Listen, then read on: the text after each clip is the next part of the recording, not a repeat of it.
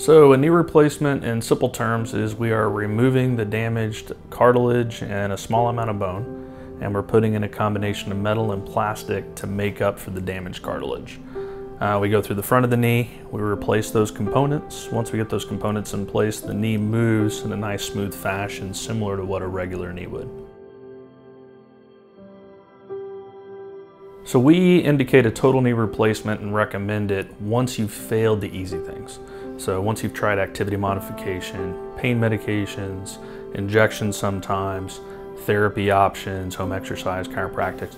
Once you get through those things and the pain is still not something you can tolerate, it's affecting your quality of life, it's affecting your mood, your sleep, not able to do the things that you want to do, that's a great time to consider a total knee replacement.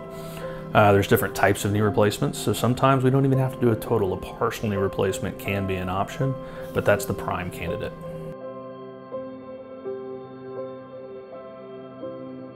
The reason we don't just run out and do a total knee replacement on everybody is because there's certainly risks.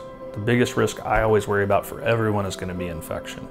Now, while our infection rates are incredibly low, we're way below the national average, it'd be unfair for anybody to claim they have zero infections because it is a risk. Certain patients will be higher risk for that, and that's something that we talk about. We worry about fractures around the implants, especially if you have trauma, if you have a fall. We worry about instability.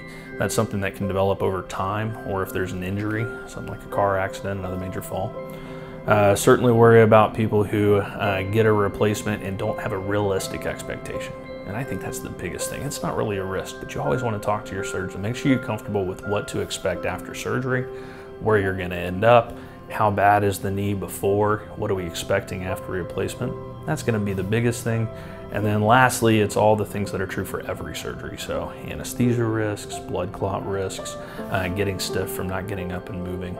So while there's certainly other things that we consider, that would be the major category.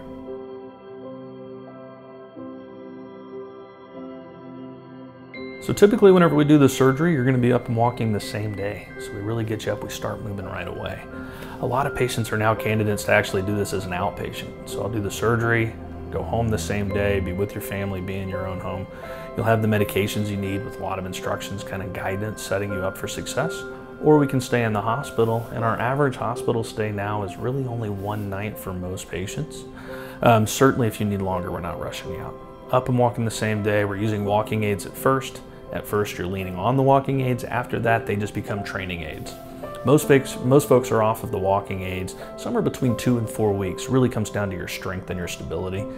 Safety is key. By 6 weeks, you're moving around great, you're feeling really good. Night pain seems to be the last thing that goes away, and that's because you're working so hard with therapy. They're keeping the muscles stirred up, they're kind of keeping you constantly getting better.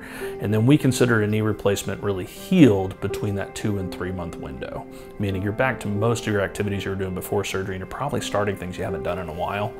Knee replacements keep on getting better because your body keeps adapting to it. You keep adding new activities for really up to a full year.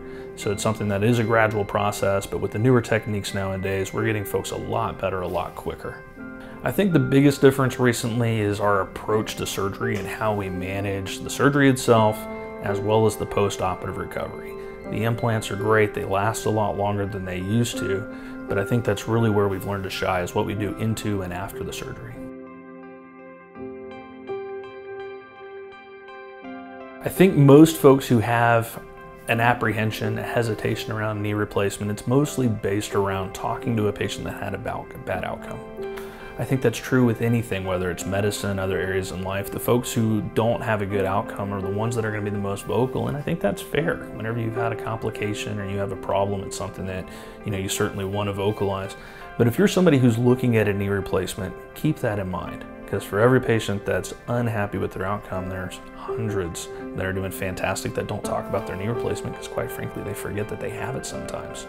So I think that's a big part of trusting your surgeon. Understand what you're going into, have realistic expectations about your specific situation, your knee, what to expect. That's how we know we're going to get you to where you want to be and where we can get you with good expectations.